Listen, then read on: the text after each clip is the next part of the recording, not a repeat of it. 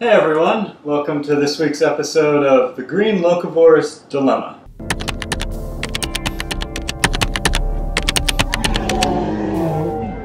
Today, in an effort to save plastic and get toxic chemicals out of our home for our little baby, we are going to make homemade dish soap.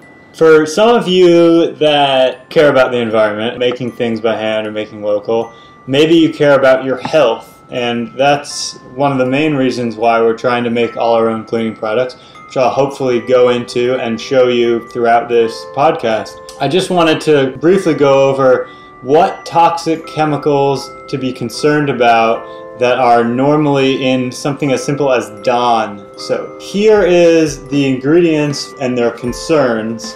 I will try to pronounce them, but these chemicals are crazy. The first ingredient is methocyazoline. It has a high concern for acute aquatic toxicity with some concern about skin irritation and allergies and skin damage.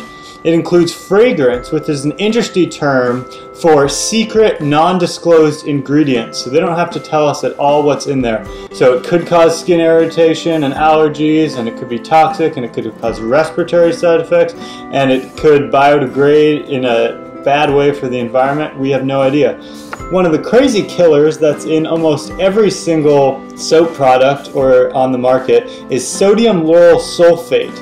It is a chronic aquatic toxicity. It causes damage to DNA, respiratory effects, developmental endocrine reproductive effects, nervous system effects, digestive system effects, acute aquatic toxicity, cancer, damage to vision. Is that really what you want to be washing your dishes with? Are they really clean for your children after using those products? Not in my opinion. These chemicals are now being found in children while they're still in the womb. 1 in 3 women are contracting cancer. The rates go up if you're a stay-at-home mom who cleans with a lot of these products. So the first thing that you need is going to be a half a cup of grated Castile soap. We looked everywhere and this seems to be the most affordable, plain, non-toxic, plant-based Castile soap. Kirk's Castile. And you can order it straight from them. Let's grate away. Here we go.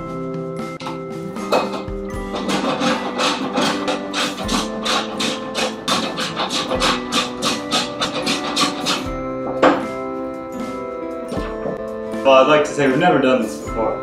About a half a cup. So the next thing we're going to need is 4 cups of water. So I'm just going to put it in a big pot.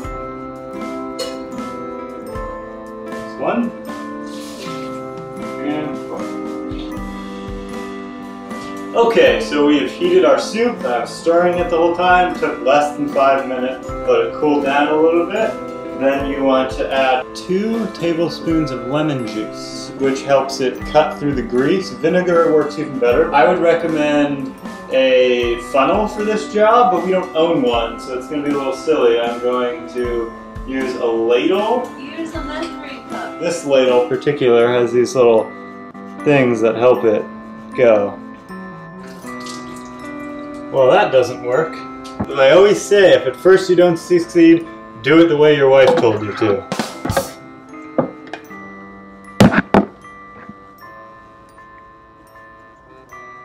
Much less wasteful. I think it's worth mentioning that this recipe made this full thing of soap and this. If you only have one or the other, you might want to consider making this recipe in half. We're going to finish up with making the dish soap work. We're going to clean a dish. This used to have a bunch of soup in it that we made, and we used an old chicken carcass, so it's really greasy. So let's see if this homemade soap cut through all this grease. Just splashed water on my computer, that's probably not good. Voila! Homemade dish soap cleans greasy things. There's no need to buy commercially bought chemical-filled dish soap.